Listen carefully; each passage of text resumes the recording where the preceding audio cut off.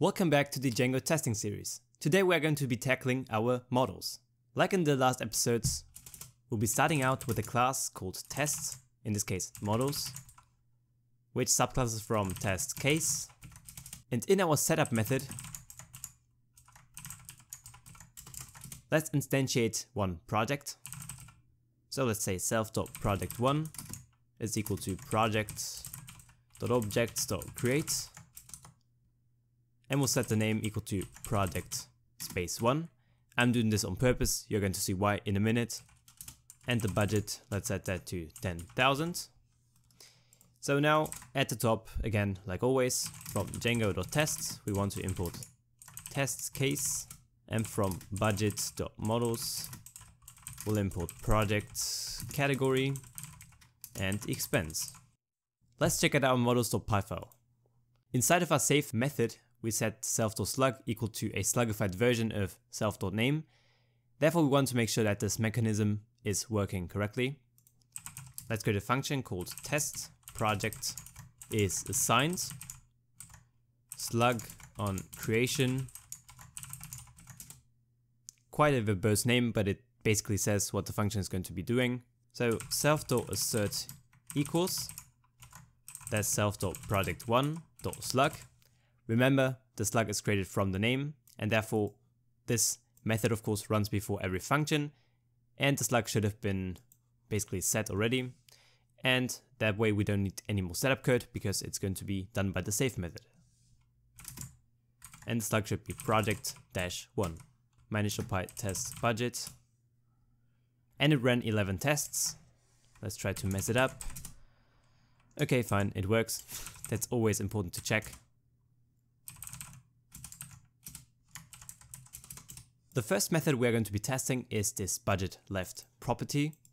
So let's test budget left. And we want to create a new category.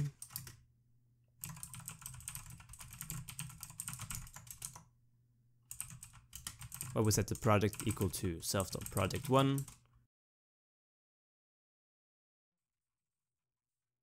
Because our budget left is of course determined by how many expenses we've created and the amount of every expense, let's instantiate two expenses. Where we set the project to self.project1, then a title.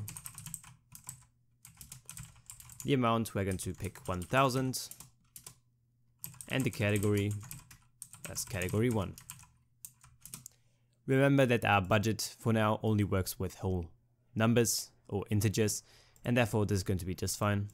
Let's create another expense just by copying this over. We're going to alter the title to expense 2 and the amount to 2000. And if we have two expenses which amount to 3000 and we start off with a budget of 10,000, then we expect to have a budget of 7,000. And that's what we can assert.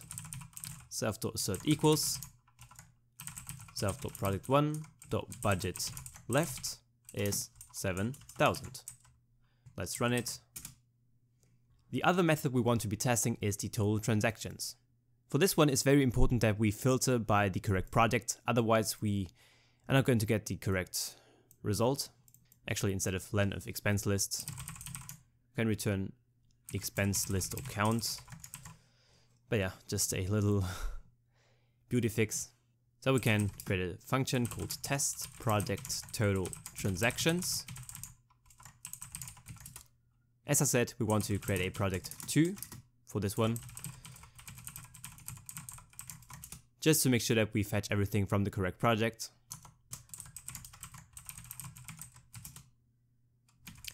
So we set the budget to 10,000 for this one too. Basically, I can copy this over. And the two expenses as well.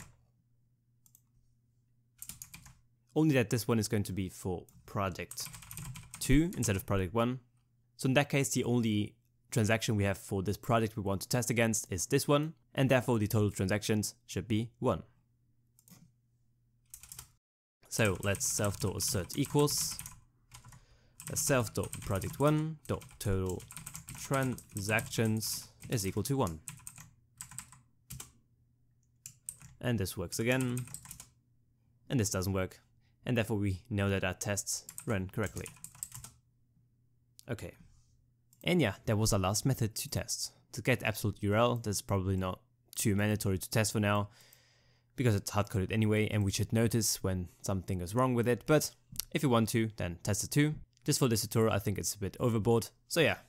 Make sure to let me know in the comments down below if you enjoyed it. Check out the Django tips guide if you haven't already by clicking the link in the description. I'll see you inside for the next one. Take care and cheers!